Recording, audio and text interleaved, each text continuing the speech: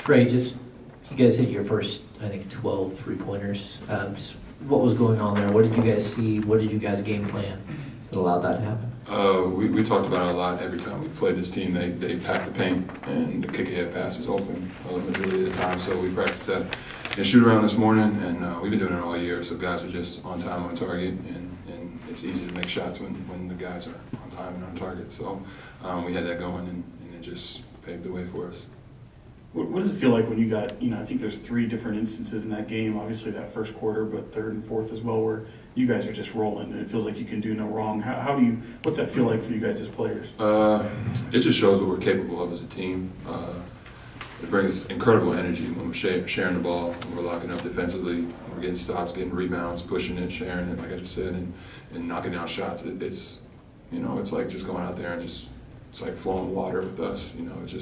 It looks natural, so it's fun to be a part of. Trey, in opposed to the other night, when the 2 stars were out for the 76ers, there are 2 stars out tonight.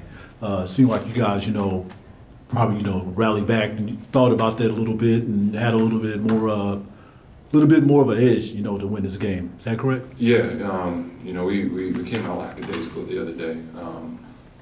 For me personally, didn't play well.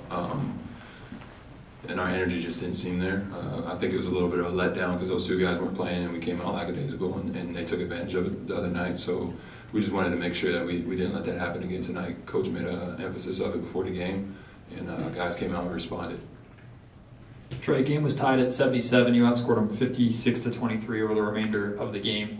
Is holding them to 23 points almost more satisfying than the offense, the scoring 56? Yeah, Coach talks about it all the time. Once we get to the playoffs, it's like you got to defend.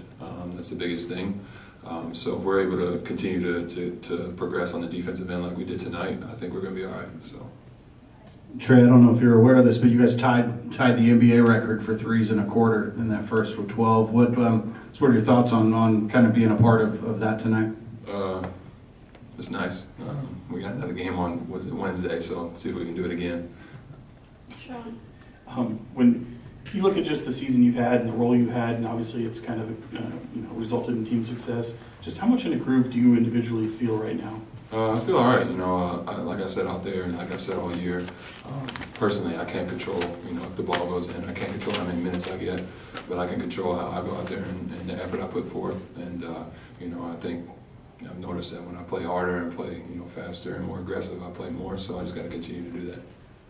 What kind of energy does having 3 block shots give you individually when you're out there? Just me, being, flying around on defense.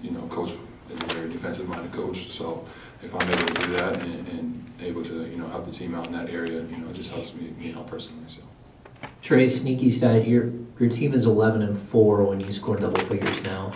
Just how much is it your role to find some way to help this team on each and every night? Coach wants me to shoot the ball when I'm open, especially the 3, so I just got to continue to do that. My teammates are finding me, guys are making good passes, good looks, so I just got to continue to be aggressive when I get it, especially in those open 3-point situations. Tony? Just real quick, Trey, if you look back, at the beginning of the training camp when you walked in, a few pounds lighter, it's paying off, huh? Yeah, being able to run around a little faster, make more moves offensively, defensively, and just not getting tired. So, it helped out a lot. Yeah, Trey, big defensive night for you. Blocks, steals, deflection, drawn charges. Just what do you make of your performance on that end? Just being active, being in the right spots, doing what we do every day in practice, all the drills that we run, and just trying to go out there and help the team on the defensive end. Like I said, the coach is a defensive coach, so I know that if I play defense, it's likely I'm going to play a little bit more, so I got to be out there and keep my head on the swivel and active. Appreciate you, Trey. Yep.